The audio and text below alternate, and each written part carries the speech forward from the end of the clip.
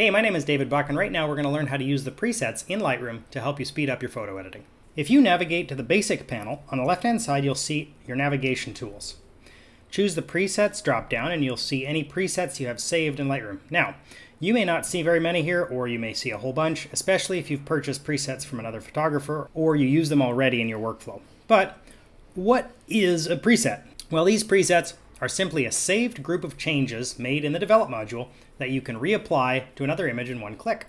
Sweet. So they can be really handy to get your desired look very quickly. Now, when you hover over each preset, you'll be given a preview of what your picture will look like. So if you have a bunch of them, you can just hover over until you find one you like, then click and voila. However, what I want to show you in this video is what I do with these in order to speed up my workflow, especially when I'm editing a lot of images. This method refers back to the basic editing video linked here of what I do to edit an image start to finish. So I like to break down different parts of editing and make sure that the presets speed up each of those parts, and then I can bulk apply those changes to whole groups of photos, which allows me to make huge changes to a lot of images with just a few clicks.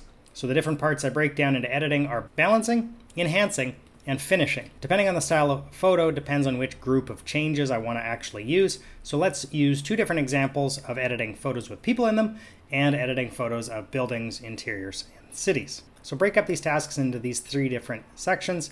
So I want you to make all the adjustments that you would make in order to balance a photo. So when I'm working with people, I want a lower contrast on their skin. Typically, I want the colors to be saturated except for the oranges and the red tones, which is those skin tonal ranges. Then I want to apply a tone curve correction to the shadows and highlights, which make the people jump off the background. Then I'm going to save that preset as a balancing preset for images with people in it. So when I create a new preset, I'm going to create a new group as well and organize it under my people editing group. So then let's call this one balancing. Now this is something I can apply to every image that I have with people in it. Now here's a cool trick.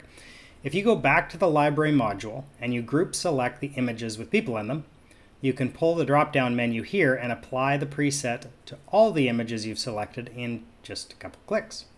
Very cool.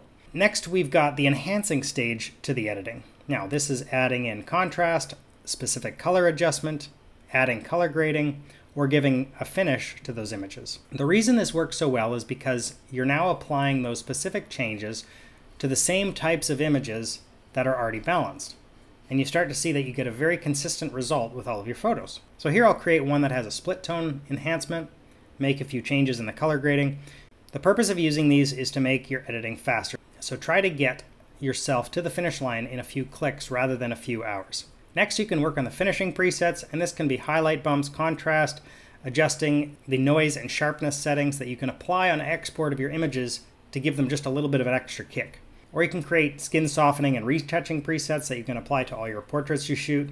The key here is that when you've got a whole bunch of images that you're working on, you want to group them together into similar photos so that if you have a whole bunch of pictures from one location in one type of lighting, you want to group those all together and edit those all together. If you have images mixed in there with that are completely different scenes or different lightings, like you turned around or you shot a different direction, you want to sort those out into other groups so that when you're applying these presets, you're applying them to all the same looking images. So if you've got 100 images throughout the day that all look similar or in the same type of lighting, you want to group those all together and make those bulk adjustments to them. That's where using the library module and the drop-down menu and putting them together, then applying the presets, means that you're getting 100 images to the finish line way faster rather than just 1 or 2 or 5 or 7. So when you're building your adjustments and saving them into presets, you want to keep that in mind, that you want to group by the same type of photos. So here we can see it in practice. Here's 10 photos. If I bulk apply the base preset and then choose these 5 and apply the enhancements and facial retouching, you see we can get to the end very, very quickly. You want to use the synchronization tools to make sure that the white balance and the exposure are just right before exporting.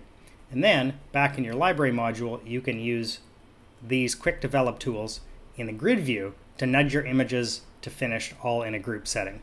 Understanding the process of how to use these presets will allow you now to use any purchase presets to your advantages as well.